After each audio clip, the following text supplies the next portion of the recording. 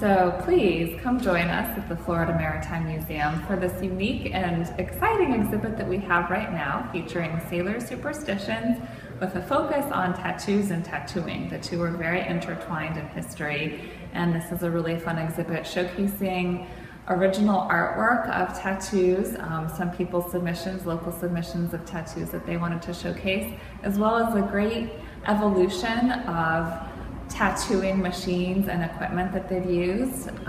We partnered with Lucky Tattoo Museum in Largo on some of the artifacts. We had a tattoo contest, which thank you Oddity Tattoo for giving us the prizes for that. But lots of fun stuff, lots of interesting reasons of why you shouldn't get on a boat if a rat is leaving or a rabbit has passed your trail. To learn all about the good luck and bad luck and how to save yourself out on the rough waters.